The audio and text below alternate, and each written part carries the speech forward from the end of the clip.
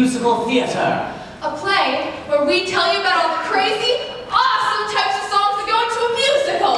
That being said, we don't have much time, so we're giving you a brief rundown on the blueprints of a musical in 15 minutes or less. That being said, we are definitely not going to leave out any of the juicy details that will make you a more competent theater person. Well, yes, and there's going to be plenty of daring adventures, many glorious peaks, and devastating valleys. Well, I guess you should consider leaving if your fragile heart isn't capable of containing an explosive amount of pure, raw human emotion. What? No. No way you leave it here tonight unless you can handle the outrageous amount of human connection. Okay, thank you for that. Anyway, we will now be demonstrating the basic structure of a musical.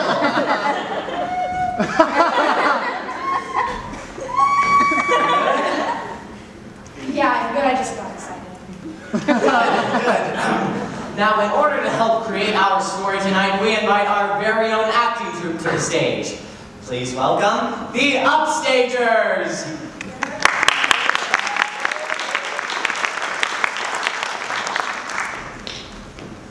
I said, please welcome to the stage, right now, the Upstagers.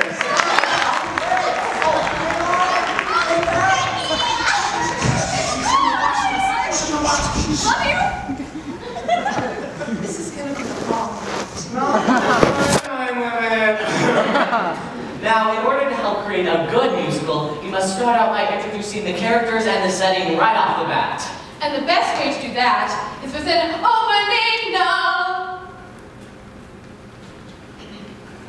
And opening number. At the start of our show, we must lay out our scene to show the crowd what our story will be. To meet the characters and know them by face and see the general setting where it all will take place.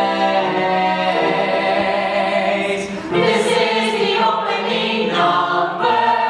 This is the opening song. This is the opening number. Learn all that you need to know, and soon we will begin the show right after this opening number. Because without it, the show's a no-go. Roll call, everyone. You'll see the heroes, strong spirit and likable traits. The love interest, Because I guess all heroes need a date. the villain, rooting when the crowd has to hate. Also the charming one, Only here to smile and glow. the funny one, Just making sure the jokes don't blow. and all the folks who carry the show. And usually, this song would introduce the main conflict, the relationship between the characters, and the social status of the gang. We're on schedule. So that's all for the opening number. Now let's move on to the rest of our show. Our show.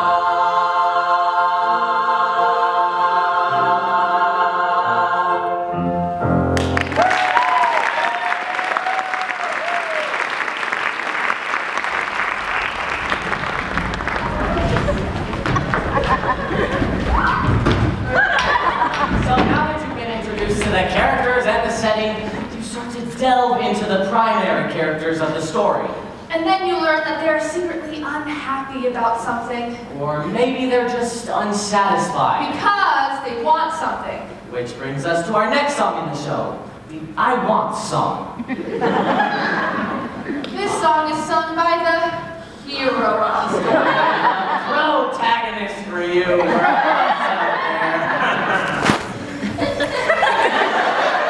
Sometimes the protagonist starts off by addressing their situation and why he is not cool with it.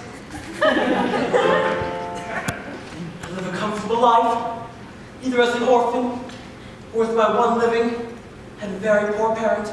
I beg mundane chores to keep me busy, but there's always something.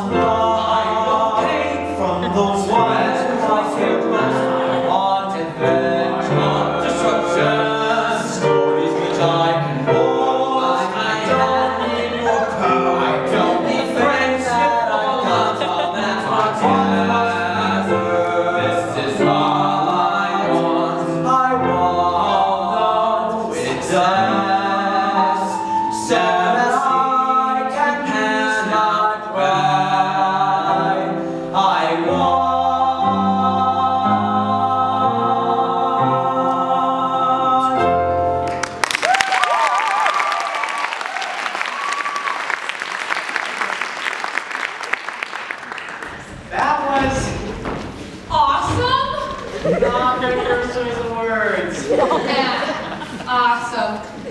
So, what's next on the agenda? Well, from here on out, there can actually be a lot of different ways to go. Usually the main conflict would arise, causing our hero to go on some sort of epic journey. Along the way, we meet the supporting characters who have some quirky introduction, and they all be going strong until something catastrophic happens to the protagonist at the end of Act 1, leaving the audience in suspense for Act 2. Is there a song for that? Well, yes, but we don't have an Act 2, so not for us. Okay. So, what happens next? Well, usually the characters connect you to something very dramatic and heavy in the plot. So to give the audience a breather, the supporting characters shine. Right! And this can happen in a lot of different ways. The charming character might sing a nice little tune where he just stands there and it's pretty.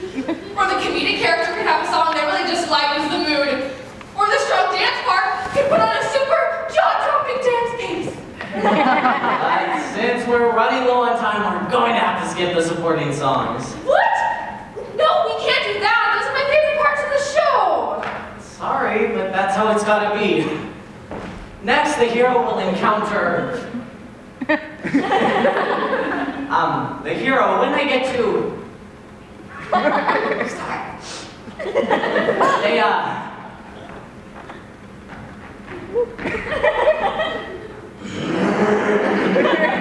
Okay, I think we can barely squeeze it in with the catch. Anything.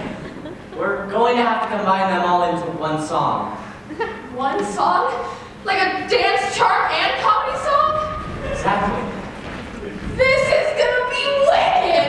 We'll see. We're the rest of the cast, well, pretty much.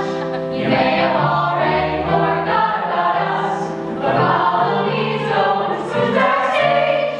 We're the ones who will keep you engaged with a sort of dance charm comedy song. Typically separate, but still, we'll do a dance charm comedy song to make sure you all get your fill. During my song, I'd smile and wave. I'd have some good laughs right out of the gate. Oh, you know, a 5, 6, 7, 8.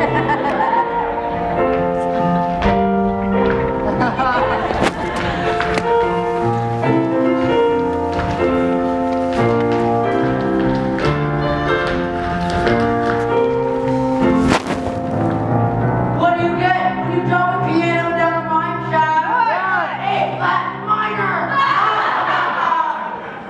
And that's the dance charm comedy song.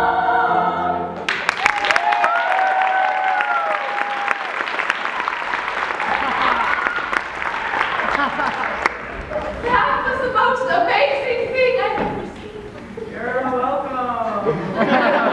Yeah. So, what's next? Back to the hero? Yes, we now return to our protagonist, Mark. He's very distraught by this point. I don't know how to go on. Wow. So sad. To save him, however, the love interest takes their turn on the stage.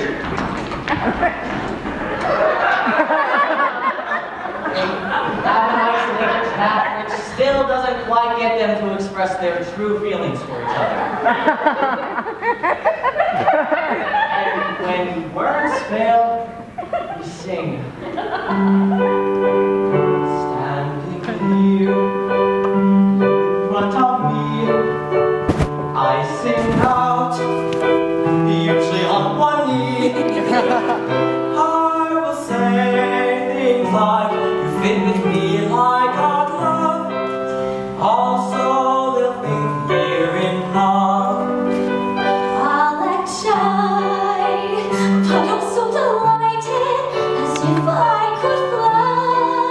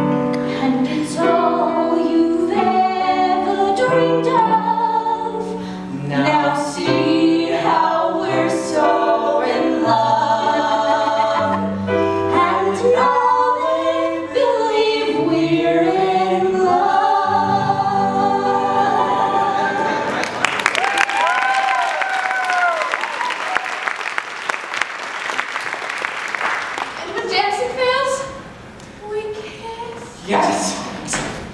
Well, I mean... That's gross. No. Yeah, that's gross. No, that's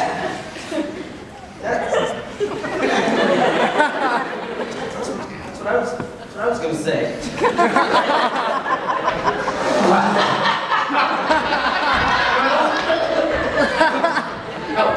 Okay, we've got to get going. Okay. So at this point, it seems like the bad guys would win, right? But then, the hero's feeling great from all the love and stuff.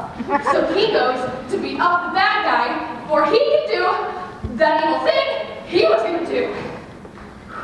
Elegantly phrased. Stick with you. We call this the climax of the show, also known as the 11 o'clock number.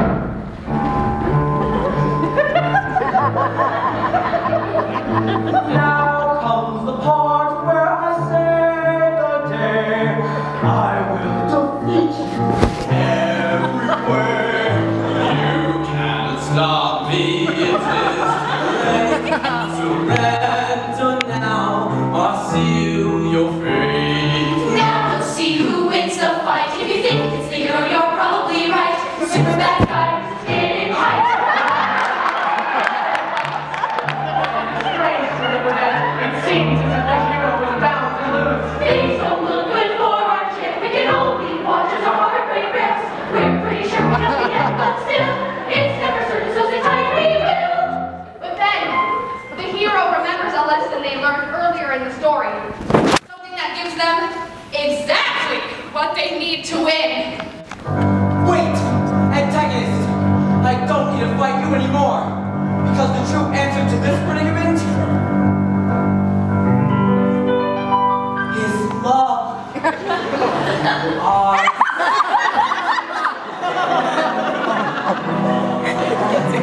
Is it true? Yes, I think we'll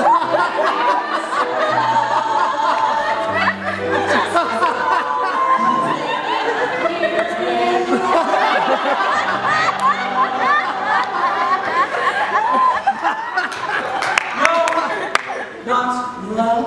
Because convenient to the plot is my only weakness.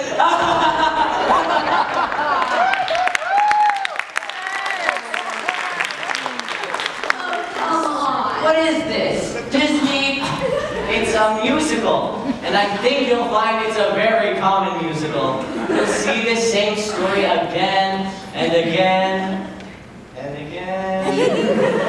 Wait, but if we're seeing a lot of similar plots in musicals, wouldn't it be better to workshop new and interesting ways to tell stories? Structures the plays are more easily molded.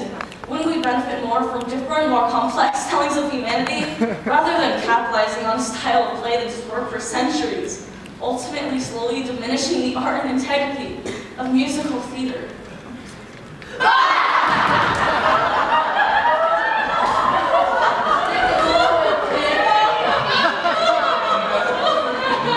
Priceless. So, what happens now? Now, we've reached the end of our story. There's only one place to go. We have finally resolved the conflict of the show. If you wanted to leave, or like